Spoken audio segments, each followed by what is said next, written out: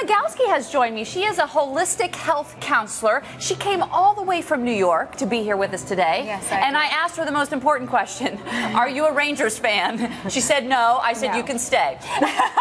And I'm going to make her rock the red before the end of the segment. So we wanted to talk to you first. You hear a lot. It seems like paleo is kind of like a buzz diet right now. Exactly. Like paleo is the new thing. But actually, the paleo diet is the caveman diet or the Stone Age diet. So the philosophy really is think about what our ancestors ate and how they lived off of the land, right? So they didn't have anything processed. Nothing processed. And another thing that what is eliminated with the paleo diet is inflammatory foods. Would that be a paleo thing? Yes, everything should be a whole food form. Whole food form. Yes. Nothing done to it, just natural as is. Yes, not in a prepackaged. Okay, right. Okay. So now, what is this versus a vegan diet? Well, vegans have another way of looking at it.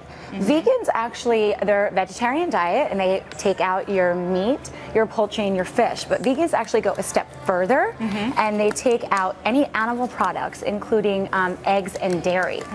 So veganism is really like a way of life. And so what would be good to put on top of this here, Tara? I think you should put a little bit of avocados to get some healthy fats. I would also go with some spinach and maybe some sprouts. So as I'm building this, kind of give me the pros and cons of these two diets. Well, with vegans, what the pros really are is that you're eating an abundant amount of nutrient-rich plant-based foods. So you're getting all your vitamins and your minerals, right? Another thing that's really great about it is that you're saving the animals and the environment by cutting down on the livestock farming and animal agriculture.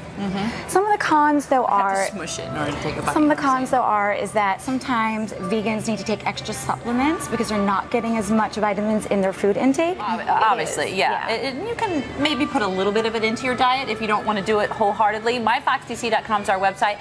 We have a link to not only the counter but to Tara as well. And let me go ahead and taste this.